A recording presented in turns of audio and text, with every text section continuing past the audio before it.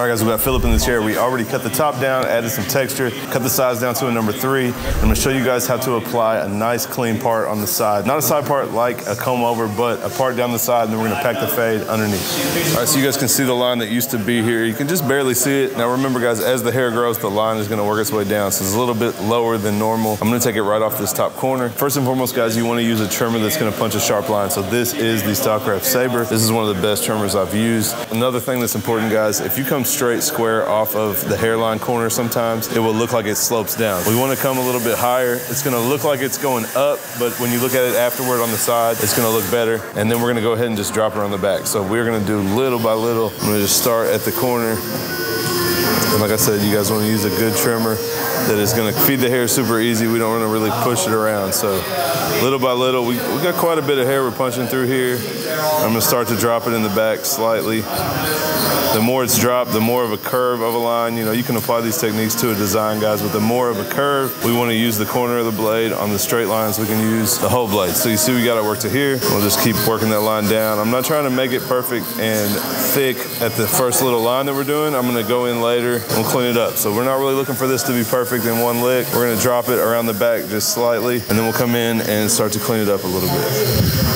So one technique, guys, to help get this top line clean is we're gonna use our scissors. I can come in from right here and actually cut this line in. You just follow the line that you cut with the trimmers and cut it down, and it will help clean up this hair on top. You can use a trimmer, but sometimes the trimmer just moves hair out of the way, so you guys can work it with the line. You can even start with your scissors and cut a line like that, but you guys see this, the scissors basically cut anything that's hanging over the line that's making it not as clean as we want.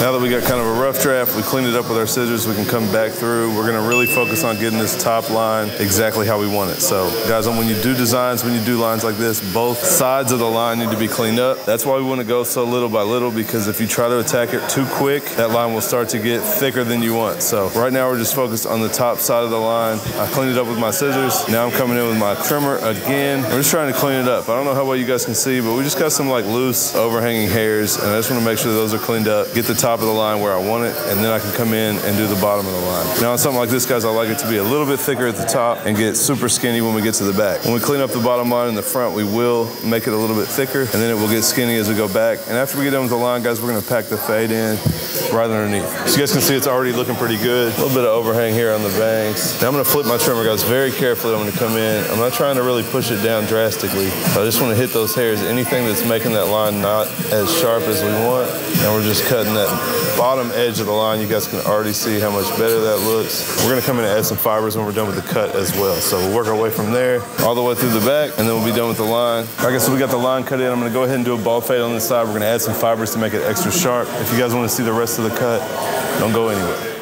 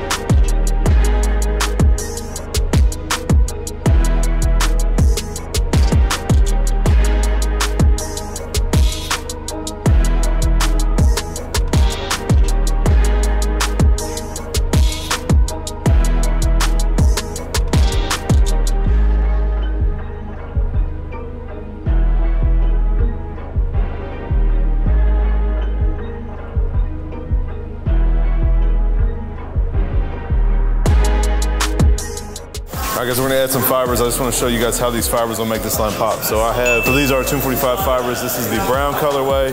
We're just gonna dust it on, guys. So I'm not really looking to like soak it. And I'm spraying it on the actual line. And when we come back in with our trimmer, we're gonna scoot it to both edges. So I'm just dusting it on. We're gonna hit his top line of his beard as well. Just dust him in. And then when we push that line to where we want it, it's gonna get extra sharp. So a little bit on his hairline.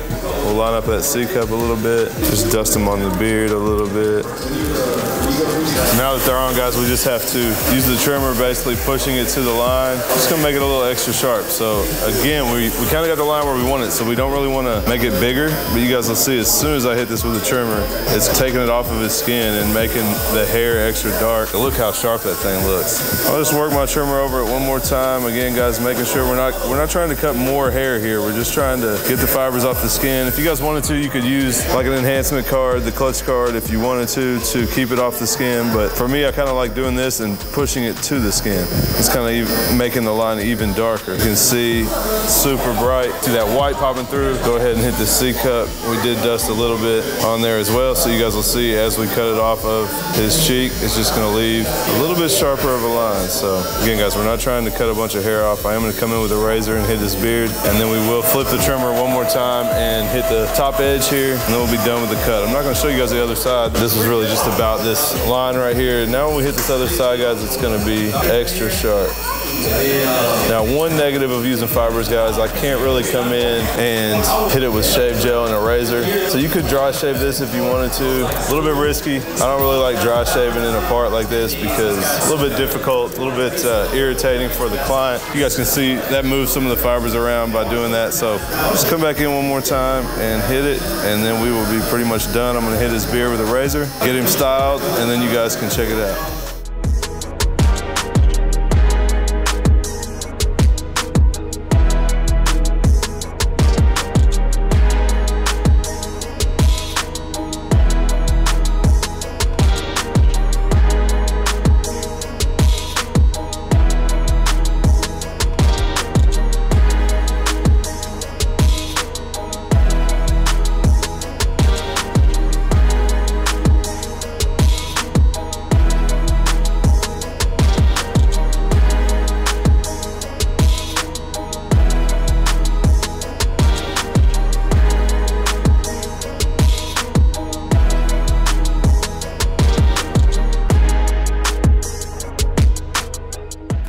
All right, guys, that is it for the video. I hope you guys gained something on how to put in clean parts.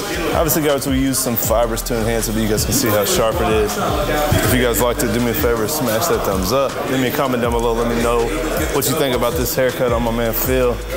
Make sure you guys are subscribed. I got plenty of content coming. Appreciate you guys watching. Catch you guys next time.